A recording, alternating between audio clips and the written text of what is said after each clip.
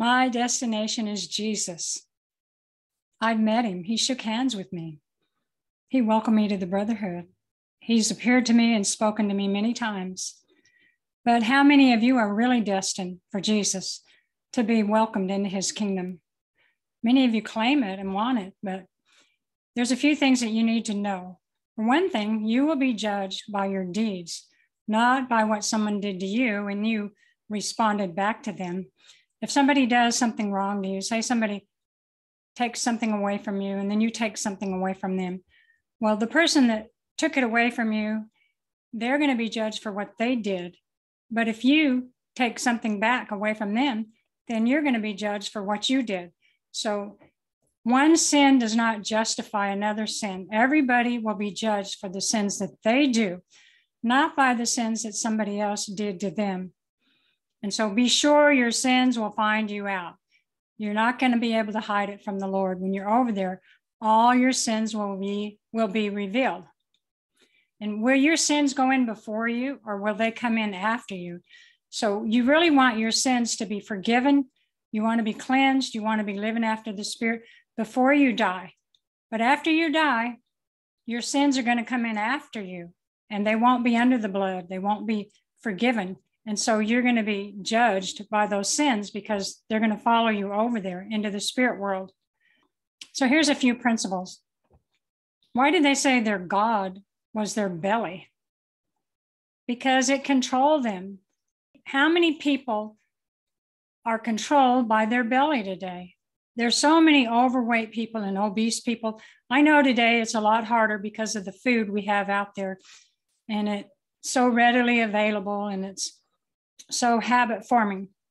But your belly is your God when your food controls you. Just like if smoking controls you or any lust in the flesh, if you're controlled by it, you're not getting what you need, but you're getting what you lust after, then it is your God, because God is what controls you. You might claim that the Heavenly Father is your God and Jesus is your Savior, but you're not being controlled by them. You're being controlled by the flesh. So that's your God. Why do they say, let him that is ignorant be ignorant still? Because most people, it's not that you're ignorant in the sense that you don't know. You're ignorant because you don't want to know. It's willful ignorance. You don't want to know the will of God. You don't want to realize that you're in sin and contrary to God. So therefore, let them that be ignorant still. It's up to them. You have a choice. It's not given for them to know the mystery of God. Philip said, Lord, how will you reveal yourself to us and not to the world? Well, Jesus reveals himself to those that love him, and he comes to us in the Spirit. They once knew him after the flesh, but now they don't know him after the flesh. We can only know him by the Spirit.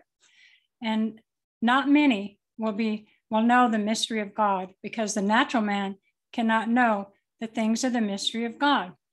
Why did Jesus forbid Paul to going into Asia?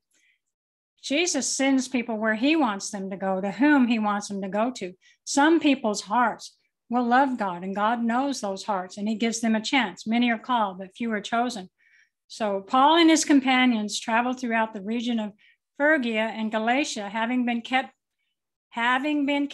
by the Holy Spirit from preaching the word in the province of Asia. At that time, the Lord didn't want them to go to Asia. For whatever reason, the Holy Spirit kept them from preaching the word in Asia. And Paul said this, and now I am bound by the Spirit to go to Jerusalem. I don't know what awaits me, except that the Holy Spirit tells me in city after city that jail and suffering lie ahead.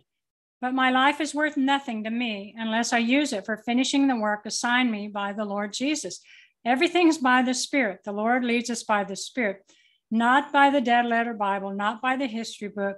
The Bible doesn't speak to us. Jesus Christ, the resurrected, living Jesus Christ, who has a living voice, leads us and guides us by the Holy Spirit. Then spake the Lord to Paul in the night by a vision. Be not afraid, but speak and hold not thy peace.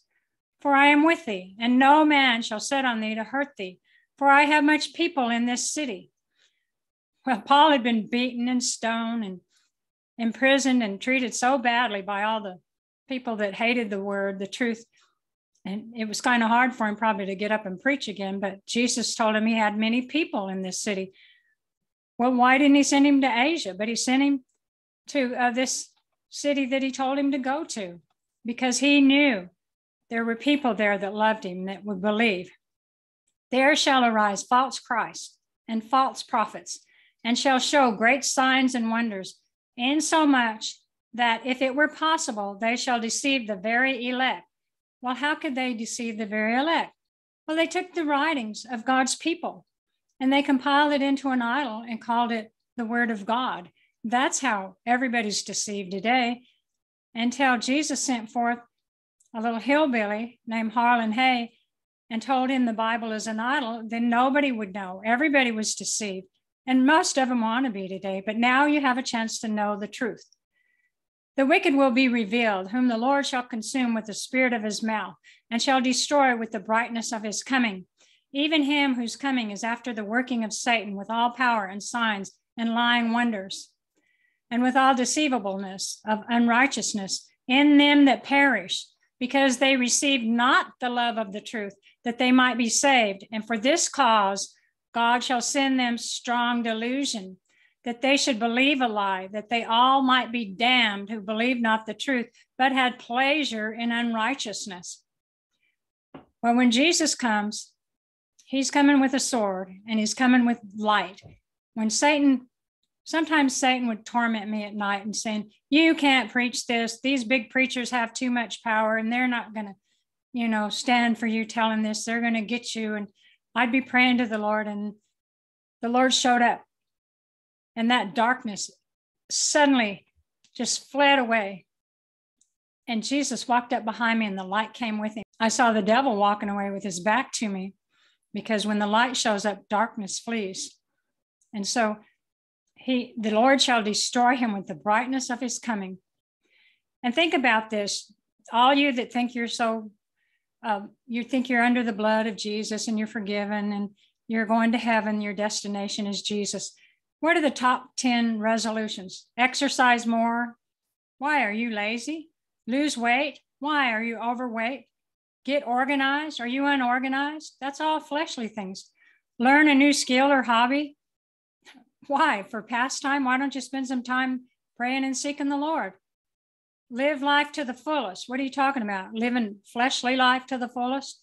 Save more money or spend less money. Money, the love of money is the root of all evil. Why? Because it buys the things of the flesh. Quit smoking. Well, why are you smoking in the first place? Spend more time with your family and friends. Travel more. Read more. Why aren't any of the 10 top resolutions? Spend more time with God, seeking for God, finding out what God's will is for your life, giving up the flesh, living after the Spirit. Why do people have so many fleshly problems? The other day I was driving, and this song came to my heart. I just started singing it in my heart, in my subconscious. The Holy Spirit brought it to me. And it's called Not Afraid to Die. And in his arms, I'm not afraid. When I close my eyes in death, fold my hands across my breast, sing for me a pretty song while I take my journey home. When I cross that silent sea where the home lights beckon me, I'll feel no pain, I'll fear no harm, safe, secure in Jesus' arms. Not afraid to bid this world goodbye, not afraid to close my eyes and die. For his Spirit I have prayed, in his arms I'm not afraid. How many of you can really say that you're not afraid for your final destiny to Jesus? You need to examine your heart and your life and quit seeking after the things of the flesh. You live in the flesh, but you don't use this liberty for an occasion for the flesh. If you live after the flesh, I don't care if you believe the truth, but if you don't live the truth, if you just believe the truth, but you're not walking and talking with Jesus, you're not praying for the will of God in your life, and you're doing your own will, justifying yourself because you believe certain things, well, then you're not going to make it. It's just that simple, children. You have to really walk and talk with Jesus and do his will after the Spirit and not after the flesh. I know it's not easy. We live in a very fleshly world today that distracts you after the flesh, but it's crucial because your eternal soul lies in the balances.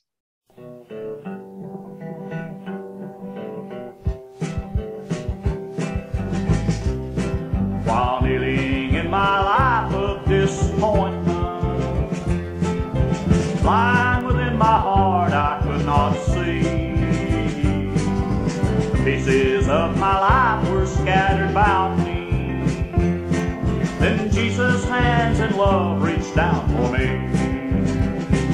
And I love him because he understands me.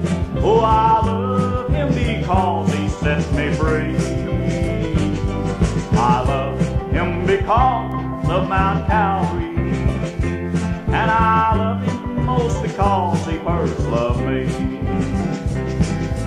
Now I have the strength to serve the Savior. His Spirit came and set this captive free.